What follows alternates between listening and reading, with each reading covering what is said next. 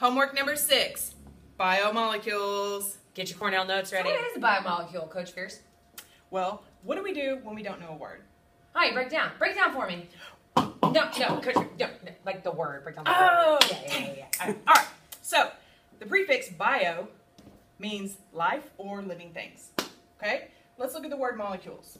Molecules are 2 or more atoms that are bonded together.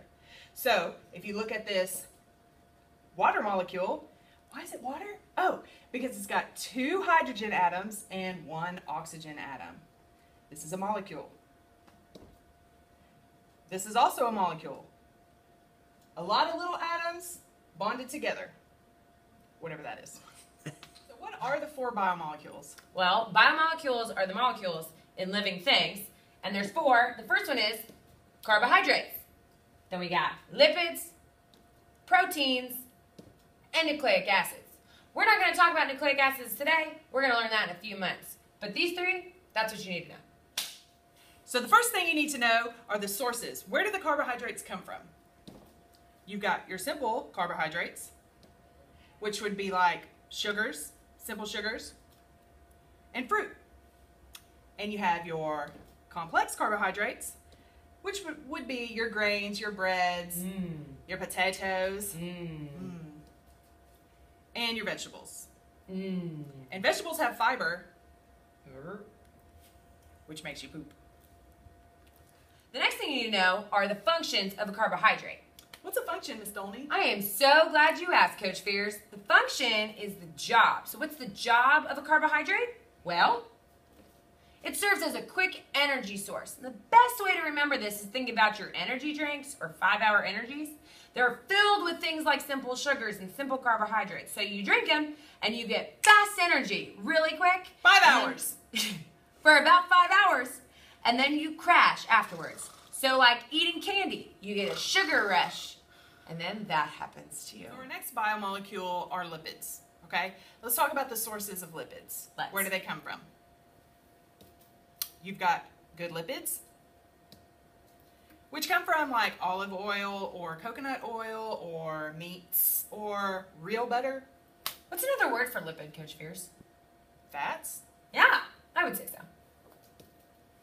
Let's talk about your bad sources of lipids. Wow. French fries. Love them. Love them. Especially McDaniels. It goes hard. Okay. And then your fried foods. Love that too. Love it. Bad source of lipids.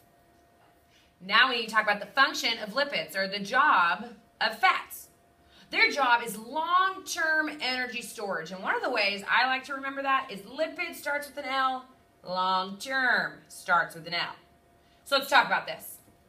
An example of long-term energy storage is like a bear during hibernation. Polar bears eat a lot of food. They get it really, really fat, and they sleep for several months, if you will. And that fat, the lipids, help them maintain themselves during hibernation. So lipids, long-term energy storage. Your next biomolecule are proteins. Okay? Let's talk about the sources of proteins. You've got meat. Okay? You've got lamb chops, pork chops, chicken, big old baby back meat, hamburger.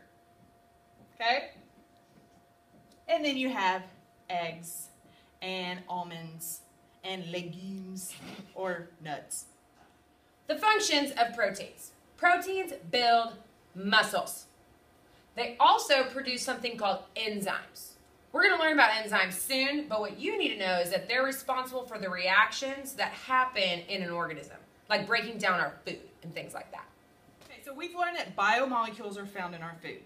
So how does this affect our body? Well, how many calories are in our food? We always hear people talking about calories.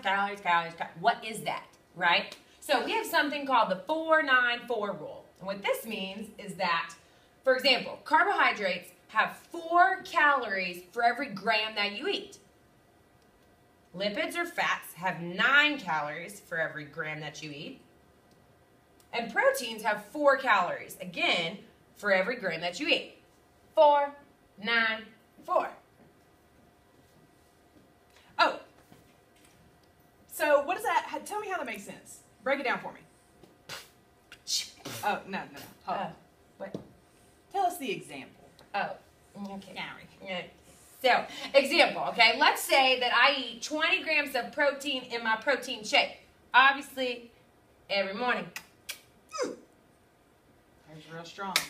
So strong. So, let's say I eat 20 grams of protein in my protein shake. I'm going to multiply that by 4 because there's 4 calories in every gram. And I would get 80 calories of proteins in my protein shake. That's the 494. Our video. Make sure you finish your Cornell notes and rewatch the video if you have any questions. Talk to your teacher tomorrow if you need some help. Biomolecules rule!